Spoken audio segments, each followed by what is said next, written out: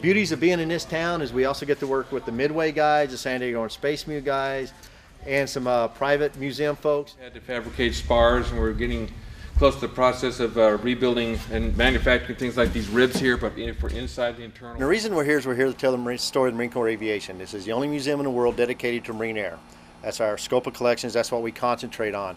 We originated up in Marine Corps Air Station El Toro in 1999 when they had the BRAC, the Base Realignment and Closure Program. El Toro was closed. They moved everything down here, including the museum, and we stood up again. Right now we're in our temporary building. They're in the process of trying to get authority to build another building here so we can get all these artifacts and these airplanes out of the weather and on display and inside a building.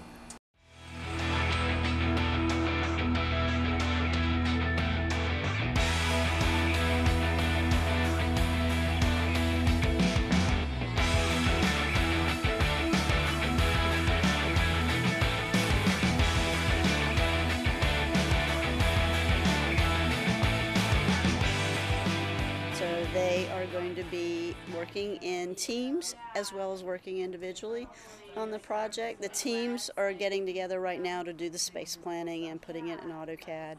Individually, each person will be doing a different interactive exhibit. They're going to basically, each team will create a space plan, but they've been given the personal freedom to change that on an individual basis if they want to. Okay. My name is Logan Beeler, and I'm a graphic design major at AIOC. The museum is great. Like, I think it's very like bare bones right now, just kind of showcasing airplanes and showcasing some tech, and so it's kind of at its basic stage. I kind of saw a lot of opportunities for interactivity.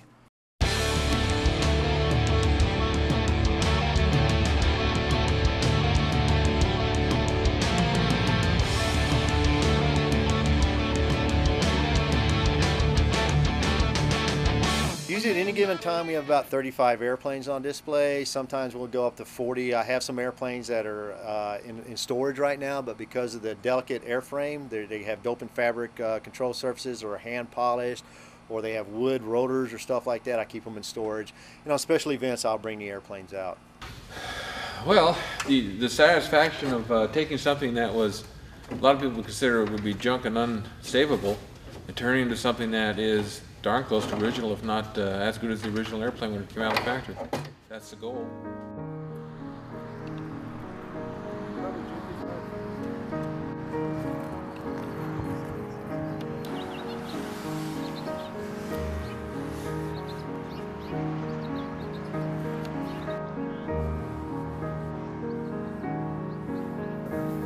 That's a bullet hole.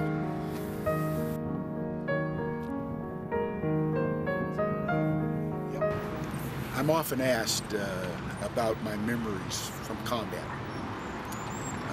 For me, and I think for all of the crew chiefs, those of us who crewed the helicopters in Vietnam especially, the most memorable were always the medical evacuation missions. Marine aviation, well, first off, it was a necessity, and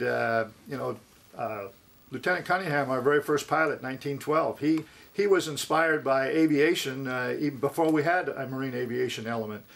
He had rented a so-called airplane back in Philadelphia when he was stationed there, and never was able to fly it. He attempted to fly it on many occasions, but could never get it airborne, and so he never flew until he petitioned, as the Navy was starting to train aviators. Lieutenant Cunningham petitioned to be allowed to go to flight training, and was allowed to.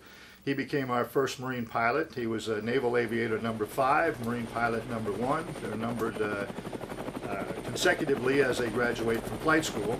And so he was Naval Aviator number 5. He got married shortly thereafter, and unfortunately his wife didn't care for aviation, thought it was inherently dangerous, which it was, and so he turned his wings in and didn't fly for a number of years, and then found that he missed it so much that he convinced his wife that he was born to fly, and got his wings back, and was very instrumental in the development of Marine Air.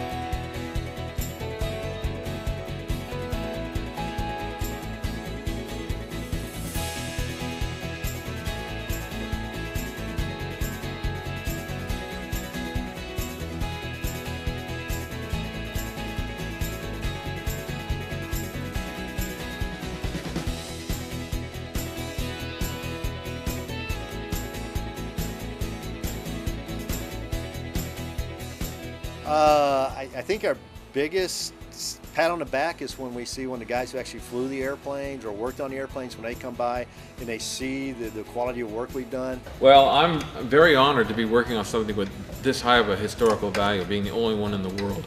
To me, it's very fulfilling, and it's very satisfying to be working on this. Personally, this is my way of giving something back to the Marine Corps. And you can see the memories coming back out, and you can see the response we get from that old veteran. We know we've done our job.